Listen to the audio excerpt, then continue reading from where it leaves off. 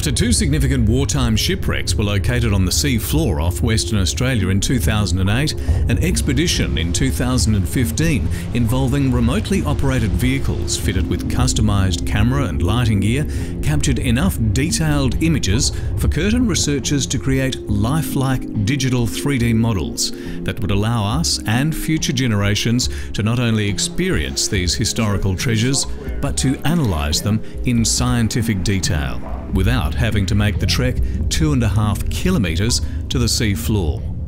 The problem? The amount of data meant that 3D reconstruction processing would take more than 1,000 years. The solution?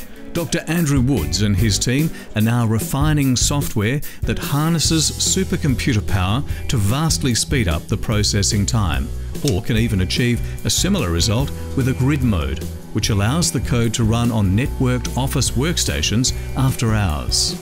The advantage that this innovation has over existing technology is that it handles datasets of such large size and complexity that they cannot be processed using conventional methods. The innovation also has potential applications on land, such as forensic analysis of crime scenes and safety education for underground mine sites.